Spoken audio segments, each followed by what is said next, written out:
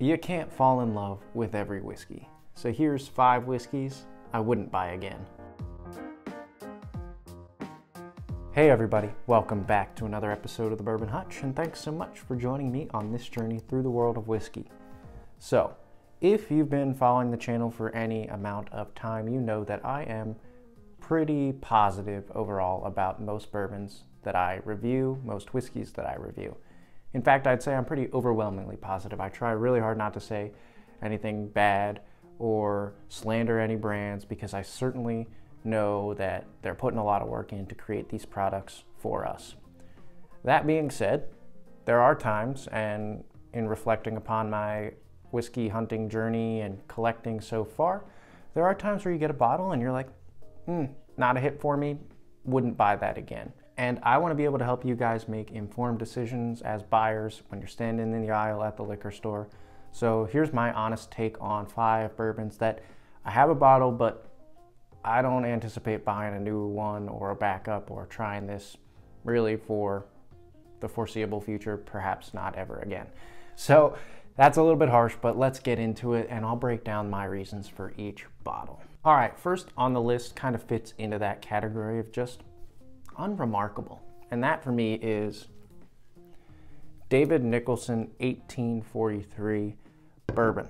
This is a wheated bourbon. It's around $30. I got it way back toward the beginning of my whiskey collecting journey, and I still have a good chunk of it left. Honestly, I struggle to get through it.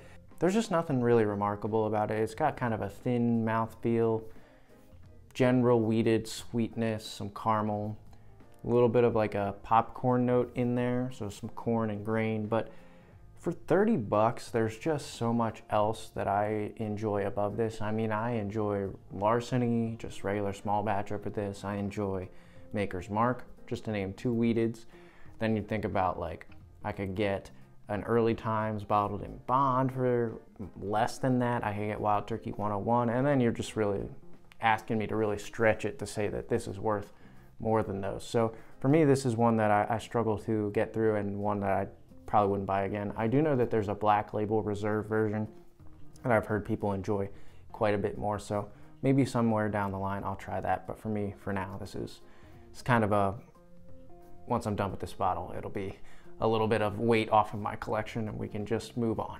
All right, next bottle on the list is one that among its competitors, among its own brothers and sisters in its own lineup, it just doesn't stand out to me, and it's a little bit more pricey than a lot of other whiskeys out there, and that is Michter's US 1 American Whiskey.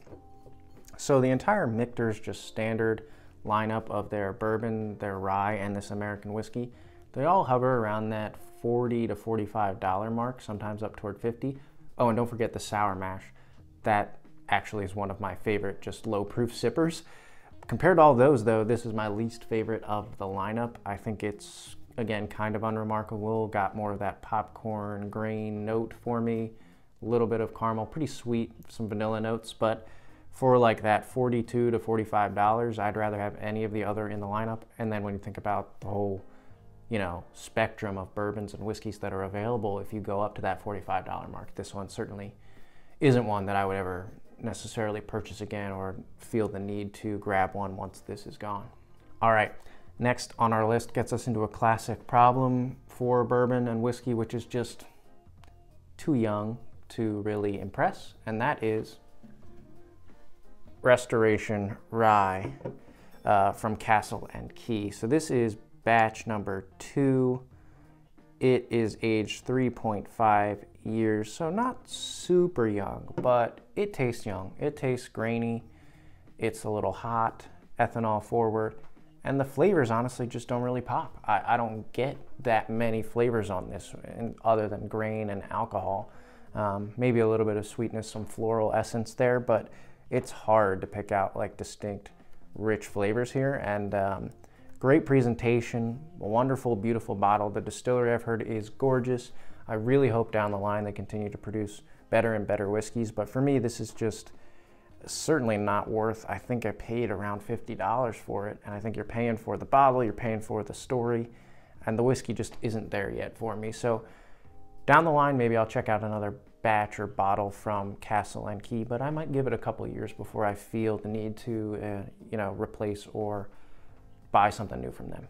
All right, the next two bottles on the list, the last two bottles, get us into this slightly more controversial take world. You might not agree with these, and that's totally fine. Again, I want to put a disclaimer on all of this, actually, that if your palate's different than mine, which it probably is, maybe all these are hitters for you. Could possibly be the case. Just for me personally, these are ones that I would not buy again, and I'm trying to give you my reasons for that. But these two, these might get a little more controversial. The first of those is one that fits into that finished whiskey category, but is one of the least spectacular of those, and that for me is regular old Angel's Envy. Port finished bourbon. It's not bad. It's actually pretty good. Very sippable, very enjoyable. Low proof, only 86.6 proof, so really nice to introduce people to whiskey. Beautiful bottle, beautiful presentation. So a lot going for it. But it is more in that $50 plus category, and it's just decent whiskey to me, especially among other finished whiskeys that I've had. This one sits lower on the totem pole. Again, it's great to add to a collection, especially early on, but for me personally, would I go buy another one once this is gone? Do I feel the need to buy it again? Not particularly. If it comes to buying it as a gift for somebody who's maybe into wine and not bourbon, or is trying to try out bourbon but has more experience in wine, I think this is a great option. It's beautiful. It's a great gift. But other than that, I don't feel the need to put it back into my collection once this one is gone. Okay, last but not least is certain to be the most divisive. It is divisive among whiskey tubers and the whiskey community at large, and that is Henry & McKenna 10-year. I might have gotten a bad single barrel. This is a single barrel offering, so it varies by bottle that you buy. I paid, I think, 65 or 70 bucks for this, so a little bit over the normal. I think it's supposed to be $50 MSRP, but usually you see it for more than that. It's 10 years old, so you can't complain about the age, but for me, this one just feels empty. It doesn't have a richness quality to it that I would want in a 10-year-old bourbon. Kind of just dumps out in the middle of the sip for me, and it's got more of this tannic oak than anything else. So not super balanced in my opinion. Probably not worth the super crazy hype that's been around it the last couple of years. I know people who say that they've had absolute hitters of bottles. People comment on the videos for me that this is a bottle that they also regret buying or wouldn't buy again, and then some people say they love it. So it is divisive, but for me, just having my experience, I don't feel inclined to buy it again. The only caveat I'd put to that is it's a single barrel. So if I do get another one, I might get it just to test the theory and see if another single barrel really does hit my palate better. And that could be fun to explore for the channel. But just personally, if I didn't have a YouTube channel, this kind of experience would turn me off, and I wouldn't necessarily want to buy another one again. All right, everybody, that's my list. That's 5 bourbons, 5 whiskeys actually, because there's a rye here, the Castle and Key, and the American whiskey from Michter's. I just don't feel inclined to buy these again. None of them have impressed me, and especially when you consider the price point on a lot of these and the amount of whiskey you can get, that's, in my opinion, better. Just don't feel the need to pull money out of my wallet to get these again. Let me know, though, what would fall in your list of 5 bourbons, 5 whiskeys that you wouldn't buy again. Maybe you don't absolutely regret buying them, but you just don't feel the need to replace them anytime soon. Would love to know what falls in your list. Do you agree with my list? Are there any here that you absolutely don't agree with? Would love to start a conversation about it. Until I see you guys again for another video, all I can say is keep drinking good whiskey and cheers.